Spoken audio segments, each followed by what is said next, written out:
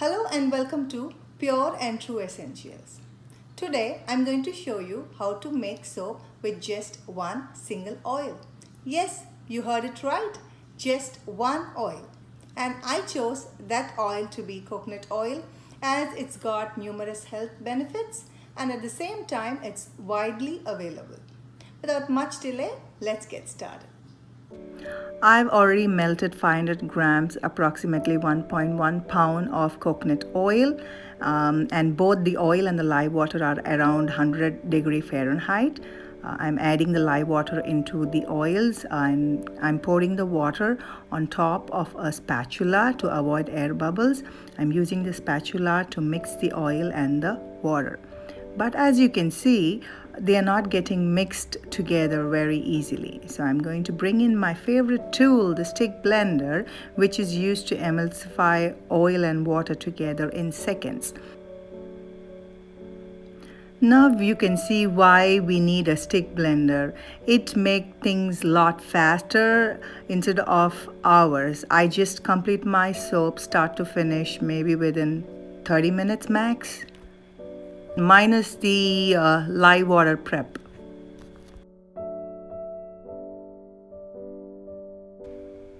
With a few more pulses and stirs of the stick blender, the soap will emulsify fast. Before that, I'm going to talk about the trays types. There is thin, medium, and thick trays. So a light trays is a solid color and the consistency of a thin cake batter. It takes around 60 seconds of stick blending to get there.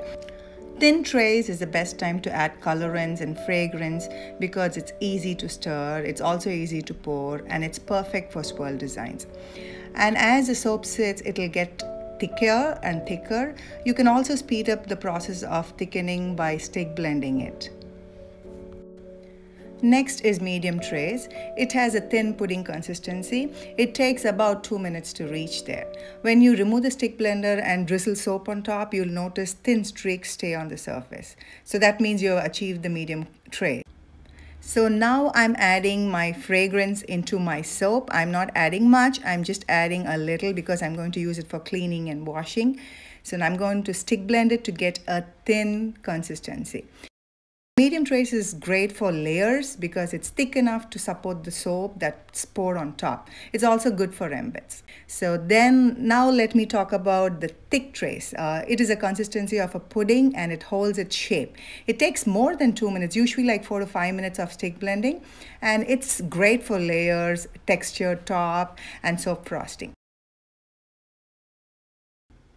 I think I'm almost ready. Let's check the trays. Yes, I've got it. It's a very thin tray, so it's easily pourable and I can get all my soap into my mold.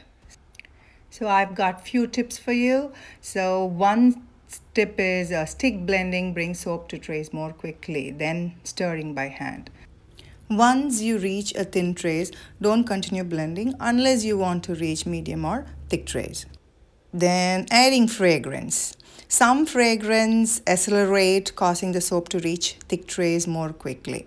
So you have to be careful and find out, even before you add your fragrance, find out how it's going to react with your soap.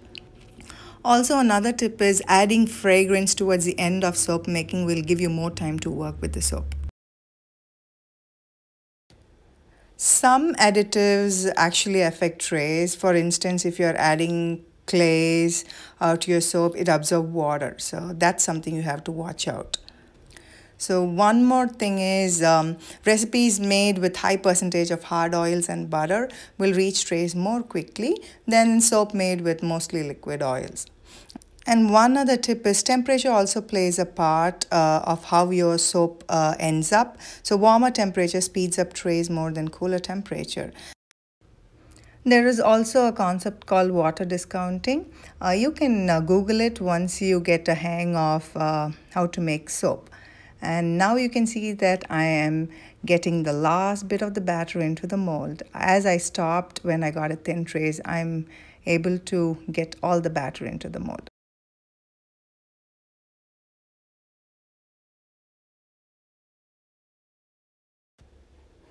I didn't wait a day after 6 hours. I was just trying to see how it was, and I was surprised it was easily coming out. So I thought, let's make the unmolding video. My kids wanted to be a part of the video and they were not allowed. So after I made the soap, they asked me if they can draw on the soap, and so they did. And there you go, you see the flower, and there is our bunny Midnight, and there is our bunny Peter. So it's all their handiwork. If you like what I'm doing, please like, share, and subscribe. See you next time.